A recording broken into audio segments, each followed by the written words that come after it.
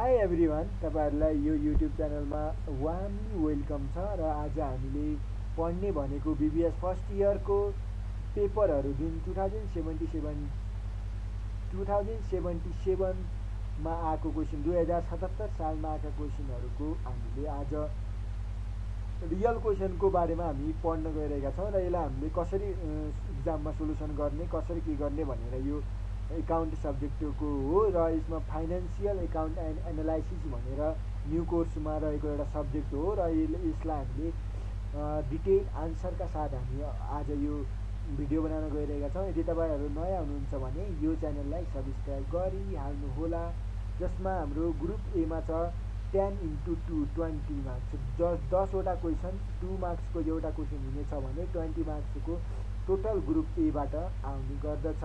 Brief question answer हुन्छ र attempt all क्वेशनहरु। Question number 1 रहेको छ what is cash basis of accounting. के हो त क्याश बेसिस अफ एकाउन्टिङ? यो 2 नम्बरको लेख्नु होला। Write down the meaning of contingent liability. Contingent liability को मिनिङ के हो त? Right any two difference between stock dividend and stock split को बारेमा। अर्को what is materiality convention of accounting. अर्को what is the value of added. What is value added? के हो त भ्यालु एडेड भनेको?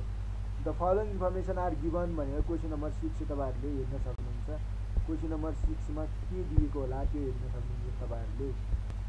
अब क्वेशन नम्बर 6 मा हेर्न सक्नुहुन्छ started business with a cash of 1 lakh and goods of RS 50। एउटा अब के भन्छ बिजनेस, एउटा व्यक्तिले बिजनेस स्टार्ट गर्यो जसको क्याश 1 लाख लिएर र गुड 50,000 को गुड्सहरु ल्याएर पेड रेन्ट 26,000 को उले रेन्ट पे गर्यो।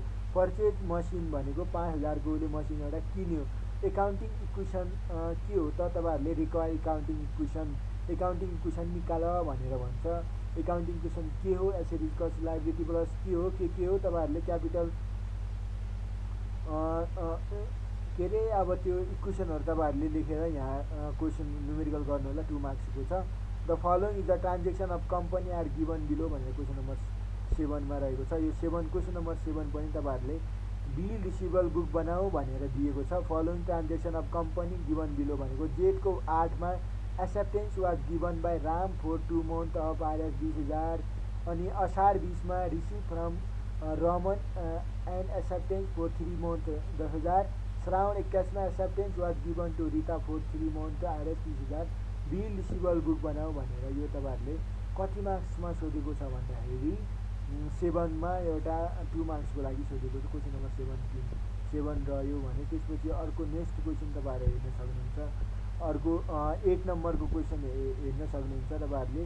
8 नम्बरमा आएको question XYZ company receive 1 year loan from civil bank limited first round 2075 मा एउटा सिभिल बैंक लिमिटेडमा XYZ भन्ने कम्पनीले के गर्यो भन्दाखेरि लोनहरु लियो।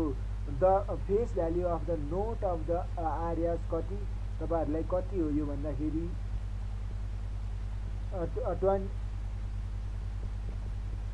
यो 2 lakh must be repaid on 31st असार 2076 along with the 15% इन्ट्रेस्ट भनेर भन्छ। यसको general entry record loan and it's payment को बारेमा जनरल इन्ट्री बनाऊ भनेर भन्छ। क्वेशन नम्बर 9 छ एबीसी कम्पनी रिडीम कति 2 lakh face value bond at a premium of 10%। The अनएमोर्टाइज्ड premium was RS 12,000 and bond content call provision 105 भने gain or loss early redemption of bond यो कुरा रह्यो। अर्को 10 मा छ युआर प्रोभाइडेड फलोइङ इन्फर्मेसन। तपाईहरुलाई तल दिएका इन्फर्मेसनहरु प्रोभाइड गरेको छ। सेल यति छ, इन्ट्रेस्ट रिसिभ यति छ, ओपनिङ स्टक यति छ, पर्चेज यति छ, सैलरी टु इम्प्लोइ इन्कम यति छ, tax paid closing income tax paid to यति आयो अनि क्लोजिङ स्टक यति आयो, क्यारियज इनवार्ड यति आयो भने एमाउन्ट भ्यालु एडेड एमाउन्ट निकाल भनेर यो इक्वेसन रहेको छ। 2 मार्क्स को हो गाइस। त्यसपछि हामीले ग्रुप बी हेर्नु पर्ने हुन्छ जुनमा 5 वटा क्वेशन तपाईहरुले गर्नुपर्ने हुन्छ। 10 को एउटा हो। 5 into 10 भनेको 50 हो। अटेम्प्ट एनी 5 क्वेशन भने 5 वटा क्वेशन मात्र तपाईहरुले अटेम्प्ट गर्नु होला भनेर क्वेशन सोधेको छ। जसमा नेट वर्किङ क्यापिटल भनेको 5 लाख हो। एन्ड रिप्रेजेन्ट 3,50,000 इन्भेन्ट्री भ्याल्यु हो भने current liability 3 lakh, capital employed 1,20,000 अनि सेयर होल्डर इक्विटी भनेको 8 लाख। त्यसपछि तपाईहरुको फिक्स्ड क्यापिटल भनेको के हो त? फिक्स्ड क्यापिटल भनेको क्यापिटल इम्प्लोइड 12 लाख है गाइज, 12 लाख हो, नट 1,20,000। त्यसपछि फिक्स्ड क्यापिटल भनेको कति? 6 लाख रहेको छ। Operating profit of the year भनेको 60 लाख हो भने 10% सेल इन्कम जुन इन्कम ट्याक्स 25% नर्मल रेट दिएको रहेछ। यो हाम्रो एउटा क्वेशन आएको छ, यो 11 नम्बरको क्वेशन हो भने त्यसपछि यो क्वेशनमै हामीले रिक्वायर के गर भनेर भन्छ। 11 नम्बरमा नेट प्रॉफिट ट्याक्स निकाल, क्विक रेशियो निकाल, डेब्ट टु टोटल क्यापिटल रेशियो निकाल, स्टक टर्नओभर निकाल अनि return on share holder equity निकाल, नेट प्रॉफिट मार्जिन निकाल र टोटल एसेट टर्नओभर रेशियो पनि निकाल भन्छ। अब क्वेशन नम्बर 12 मा हेरौँ त। क्वेशन नम्बर 12 मा के छ भन्दाखेरि रिक्वायर्ड नै हेरौँ न सुरुमा। What is inventory system of ABC के रे what inventory system ABC enterprises is adapted भनेर भन्छ। अब त्यसको लागि हामी क्वेशन पढौँ। इन एबीसी इन्टरप्राइजेजले तल दिएका इन्फर्मेसनहरू जुन डिसेम्बर 2020 को रहेको छ भने जुन एबीसीले काउन्टिङ र रिकर्डिङ इन्भेन्ट्रीहरू आइटम बाई हरेक महिनामा गर्दो रहेछ। डिसेम्बर 1 मा सुरुवातीमा 7,000 युनिट 10 का दरले गर्यो भने डिसेम्बर 6 मा पर्चेज 900 युनिट 12 का दरले, डिसेम्बर 11 मा पर्चेज 1000 युनिट 14 का दरले, त्यसै गरेर हाम्रो डिसेम्बर 80 सम्म यो सबै कुराहरू दियो। अब कुन इन्भेन्ट्री हो? पर्पेचुअल इन्भेन्ट्री हो कि पिरियडिक इन्भेन्ट्री हो? त्यो 2 मार्क्सको तपाईहरुले यो माथिको डाटा हेरेर आन्सर लेख्नु होला। अर्को इन्डिङ इन्भेन्ट्री भनेको closing inventory and cost of good sold under the FIFO method भनेको फर्स्ट इन फर्स्ट आउट भनेको पुरानो लिएर पुरानै युज गर छिटो छिटो भनेको जस्तो हो। एज्युमिङ पिरियडिक इन्भेन्ट्री सिस्टम भनेर यो क्वेशन छ। Income statement so the net income, assume the depreciation expenses 10,000 हो भने अदर अपरेटिङ एक्सपेन्सेस भनेको 14,000 हो। यो पनि 2 मार्क्सको सोधेको रहेको तपाईहरुलाई। क्वेशन नम्बर 13 के हो? क्वेशन नम्बर 13 तपाईहरुलाई म राम्रोसँग देखाउँछु। क्वेशन नम्बर 13 भनेको ए मा के भन्छ? एबीसी के रे XYZ company purchase machine 1 January 2016 for 5 लाखको एउटा 1 जनवरी 2016 मा किनेको रहेछ एउटा मसिन भने estimate life of the machine भनेको 10 इयर हो भने त्यसपछि prepare machinery account for the 3 year and state line method SLM मेथडबाट accounting are close on 31 December. 5 मार्क्सको जुन धेरै इजी हो। तपाईहरुले एसएलएम मेथडबाट डेप्रिसिएसन निकाल के निकाल भनेर भन्छ। यो तपाईहरुले 5 मा 5 पाउन सक्नुहुन्छ गर्यो भने। 13 को 13 को बी भनेको difference between capital and revenue expenditure. Capital expenditure र रेभिन्यू एक्सपेन्डिचर भनेको के हो? त्यसको बारेमा फरक छुट्याओ भनेर क्वेशन नम्बर 13 ले तपाईहरुलाई भनेको रहेछ। अब हामीले क्वेशन नम्बर 13 हेरिसकेपछि त्यसपछि हामीले हेर्नुपर्ने क्वेशन नम्बर 14 मा रहेको छ।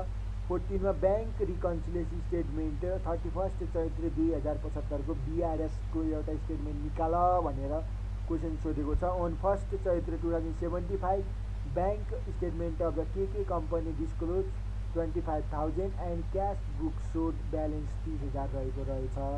जसमा ट्रान्जेक्सन नम्बर 1 भनेको number of check where deposited in a bank but 31 Chaitra 2075 check of 5,000 was not credited to bank account भनेको। अब जनरली बैंक रिकन्सिलिएसन स्टेटमेन्ट भनेको के हो भन्दाखेरि यदि बैंक र हामीले गरेका ट्रान्जेक्सनमा केही फरक पर्यो, टाइमिङको कारणले होस्, त्यहाँ इररको कारणले होस्, केही फरक पर्यो भने हामीले त्यो बैंकबाट लिएर बैंकबाट एउटा पासबुक भन्ने अर्थात् बैंक स्टेटमेन्टहरू ल्याएर हामीले घरको बनाएको एउटा खातापाताहरूमा मिलाउनु पर्ने हुन्छ। अब यो तपाईहरुलाई लागिरहेको होला कि यो त अहिले त हाम्रो के रे अनलाइन ब्याङ्किङ सिस्टम छ। अनलाइन ब्याङ्किङ सिस्टममा त अब हामीले के गर्नुपर्ने हुन्छ भन्दाखेरि अनलाइनमा त अब त्यो आफैले स्टेटमेन्ट हेर्न सक्छ अनि कहाँ त्यो मेसेजहरू पनि हेर्न सक्छ। त्यो कहाँ यसरी गर्छ त भन्दाखेरि यो अहिले पनि युज नै हुन्छ बैंक रिकन्सिलिएसन। किनकि ठुल्ठुलो कम्पनीहरूमा त जस्तो तपाईको एउटा मान्छेको त त्यो बैंक एकाउन्ट गरेर 10,000 5,000 जति लाख हो जति पनि तपाईहरु निकाल्नुहुन्छ त्यो त हिसाब हेर्न सक्नु होला भने अहिले पनि हाम्रो नेपालको अधिकांश कम्पनीहरू म्यानुअली एकाउन्ट गर्छ। म्यानुअली भनेको कम्प्युटर बेसमा खासै गर्दैन, त्यो खातापाता बनाउने त्यस्तो ठुल्ठुलो कम्पनीहरूको त अब हरेक धेरै स्टाफहरू छ, त्यसकारण bank reconciliation statement is necessary. त्यस कारणले यो तपाईँहरूले थाहा पाउनु पऱ्यो। अब यसबाट हामीले यो सबै यो ट्रान्जेक्सनहरू पढेर ब्याङ्क BRS बनाउनु होला 5 मार्क्सको। अर्को हाम्रो त्यसपछि 14 को बीमै छ डिफरेन्स बिट्विन एकाउन्ट रिसिभेबल र नोट रिसिभेबलको फरक छुट्याउ भनेर 5 मार्क्सको।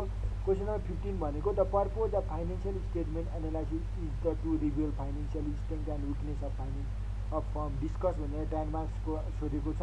Define the source of document and write down the type of source of document भनेर 10 मार्क्सको यो पनि थ्योरिटिकल बेसिसले सोधेको रहेछ। अब ग्रुप सी भनेको लङ क्वेसन आन्सरहरू छ, जुन 2वटा मात्र तपाईँहरूले लेख्नुपर्ने हुन्छ। 3वटा दिए होला, यहाँ जति पनि दिए होला 2वटा तपाईँहरूले सेलेक्टिभली गर्न सक्नुहुन्छ। 2वटाको 15 मार्क्स भने 2वटाको 15 30 मार्क्सको ग्रुप सीबाट तपाईँहरूले सोल्युसन गर्न सक्नुहुन्छ। क्वेसन नम्बर 17 मा रहेको छ financial transaction of trade are provided. पहिलो ए मा छ started business with a cash 3 lakh which was collected by इस्युङ share of 100 सेयरहरू इस्यु गरेर कति भन्छ तपाईँहरूले 3 लाखको 3 लाखको एउटा बिजनेस सुरु गर्यो क्यासहरू ल्याएर। अनि बीमा के भन्छ तपाईँहरूलाई 2 lakh was deposited into bank. 2 lakh भनेको ब्याङ्कमा डिपोजिटेड गर्यो भने। अब सीमा रहेको छ यो सम्पूर्ण यो ट्रान्जेक्सनहरू जेसम्म ट्रान्जेक्सन हो। अब यहाँनिर जनरल इन्ट्री तपाईँहरूले लेख्नु होला 4 मार्क्सको। अनि T account laser 4 sale purchase account receivable and account पेएबलको लागि यो पनि बनाउनु होला। त्यसपछि ट्रिपल कलम क्यास बुक पनि बनाउनु पर्ने हुन्छ तपाईँहरूले। अर्को ट्रायल ब्यालेन्स पनि बनाउनु पर्ने हुन्छ। अर्को क्वेसन नम्बर 18 मा रहेको छ तपाईँहरूलाई के भन्छ भन्दाखेरि the unadjusted trial balance of the company are given below. कम्पनीको एडजस्ट नभएको ट्रायल ब्यालेन्स तल दिएको छ भनेको पार्टिकुलर भित्र cash bank discount allowed plant machinery purchase debtor debit यो छ। अनि क्रेडिट कुराहरू पनि दिएको होला, त्यो त्यहाँबाट तपाईँहरूले अनएडजस्टेड कुन डेबिट हो कुन क्रेडिट। अब यहाँ डेबिट क्रेडिटहरू क्यापिटल क्रेडिटर यो अनि 12% लोन यो क्रेडिट र डेबिट क्रेडिट दियो। अब हामीलाई क्लोजिङ स्टक पनि दियो, प्रिपेयर रेन्ट पनि दियो, आउटस्ट्यान्डिङ रेन्टहरू पनि दियो, डेप्रिसिएसन प्लान्ट मसिनरी पनि दियो। अब तपाईँहरूले एडजस्टेड ट्रायल ब्यालेन्स बनाउनु होला। अर्को statement of profit loss account बनाउनु होला, स्टेटमेन्ट फाइनेन्सियल पोजिसन बनाउनु होला, statement of cash flow statement पनि बनाउनु होला। यो तपाईँहरूलाई लङ क्वेसन छ। अर्को लास्ट लङ क्वेसन भनेको financial accounting is a specialised branch of accounting that keep the track to company financial transaction discuss भनेर क्वेसन नम्बर 15 मा एउटा थ्योरी दिएको छ। यदि तपाईँहरूलाई थ्योरीमा स्ट्रङ हुनुहुन्छ भने थ्योरी पनि तपाईँहरूले लेख्न सक्नुहुन्छ। यो त रह्यो हाम्रो त्यो रह्यो हाम्रो के को रह्यो भन्दाखेरि एकाउन्टको हाम्रो लास्ट यो लास्ट पेपर रहेको रहेछ। यस्तै भिडियोहरू तपाईँहरू हेर्न चाहनुहुन्छ भने यो च्यानललाई सब्सक्राइब गर्नुहोला। र BBS फर्स्ट इयरका साथसाथै सेकेन्ड इयरका हामी सम्पूर्ण क्वेसनहरू यसरी नै डिटेलली भिडियोहरू बनाउनेछौँ। त्यसका लागि यो भिडियोलाई तपाईँहरूले सेयर अर्थात् तपाईँहरूले यो च्यानललाई सब्सक्राइब गर्नुहोला। Thank you for watching this video guys.